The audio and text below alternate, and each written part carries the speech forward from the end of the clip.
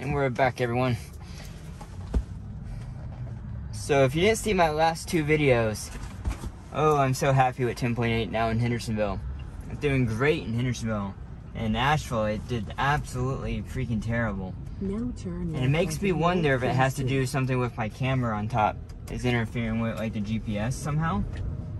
And it's very possible that could be happening. Though, I think if that's the case, then Tesla absolutely needs to put some message on the screen saying GPS signal not accurate or something, performance may be degraded. I don't know. Because, I mean, that is no different in a spot than if I had a roof rack with something on the roof of the roof rack. So it's unacceptable that me having a camera on the roof would cause such terrible issues. Because the only way to haul anything with the car is on a roof rack if you want to use full self-driving. It's possible Onyx's head caused issues yesterday. Sorry, I canceled that lane change by accident. It was going to get back over. It's streaking out. Okay.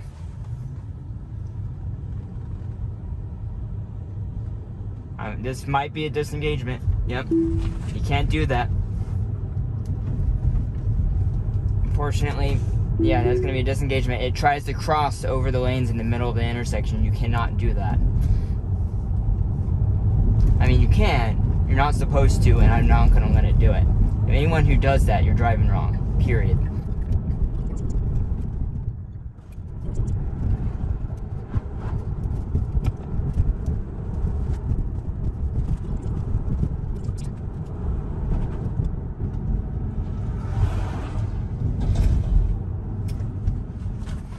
I was trying to stop for that stop sign. I think that stop sign might be new, actually. Let's go ahead and press the camera button for that. That is the stop sign for the pedestrians on the greenway right there. Not for me. This is wrong. It needs to take this route. There's zero reason it should be going to this traffic light and not taking this route. I'm going to disengage it because navigation is wrong.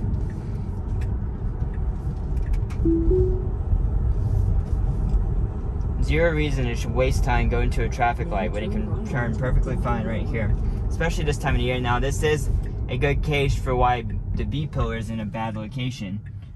It can see this time of the year, but these weeds over here, it's actually totally fine right now. Okay.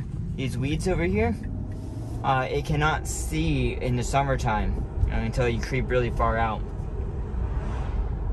And cars, unfortunately, travel really fast going down this road.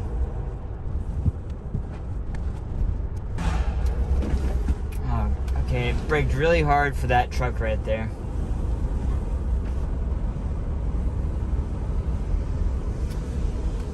And so we are actually going to go in the lows. So this wasn't a disengagement. I just want to make sure it for some reason doesn't have this entrance on the map. Again, another mapping issue.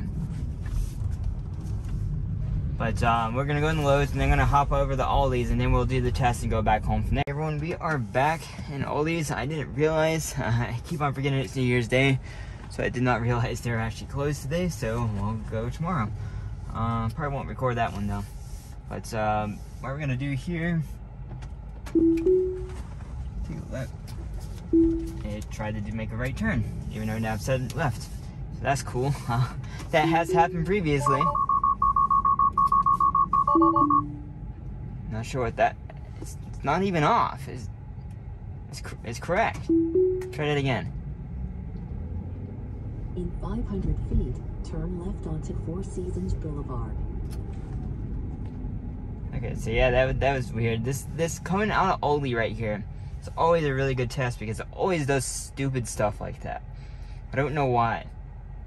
Like almost every time it does something stupid. Either it tries to go into the curb, it tries to run into a car, it tries to do everything. This Xing out of that really isn't that hard. It's just that the car has a really difficult time. I think it's only ever made that maybe once before. I think once or twice, a couple versions that has made that. But it seems to be always something really difficult for it.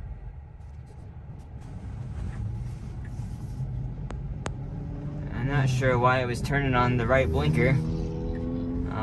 Now turn left onto Four Seasons Boulevard. Again, my preference is to be in the right left turn lane because you have to be in the right lane to get onto the highway. In days with higher traffic than today, it can be difficult to get over back into the right lane. And so I prefer just to stay in there. Even if it's just a little bit slower, I prefer to stay in the right lane.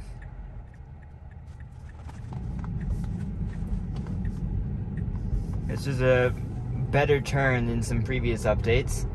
Other updates did it just as well, but the last couple updates made that turn a little bit wide and kind of wanted to go into the other lane. So that was good.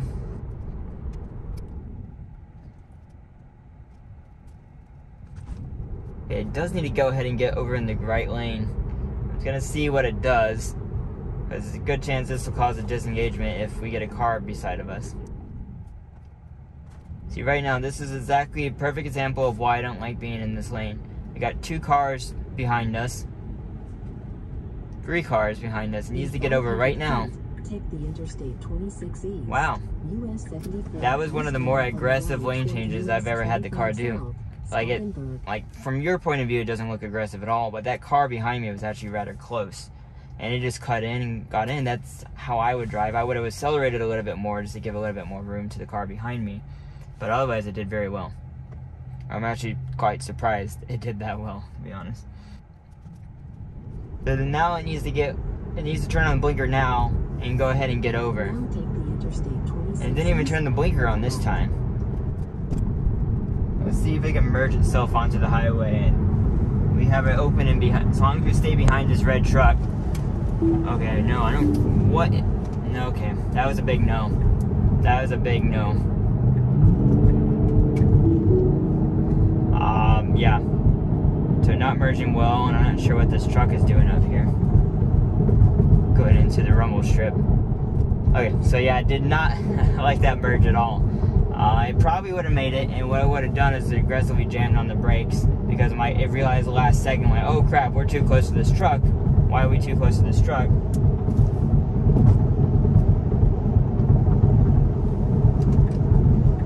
I'm gonna maneuver just because of this semi truck is kicking up debris off the road. That was probably a mistake.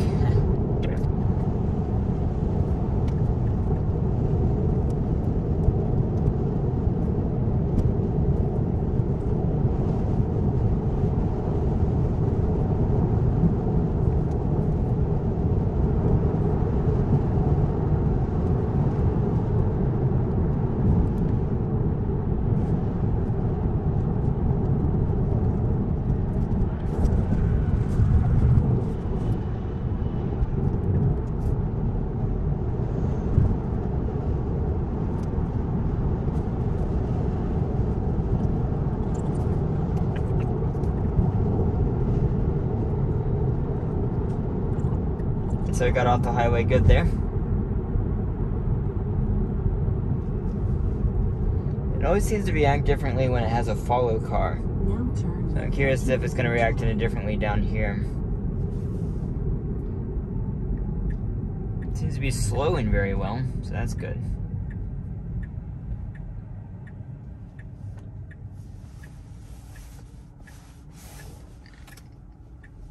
It's good to go. Waiting for cross traffic. There's none. So I tapped the accelerator to get it to go. I'm actually going to hold the accelerator because it goes to 35, drops to 25, goes to 30, drops back to 25. And it's a 45-mile-an-hour road. So there's no reason it should be doing any of that. It should go straight to 45 mile an hour. Hey everyone, I think my phone cut out the very end of this clip, but this is the very end of the video. I hope you all enjoyed this. A couple nice things to see in here. And if you made it this far, as always, I really appreciate you watching, and I hope to see you in the next video. Thanks for watching, everyone. Bye.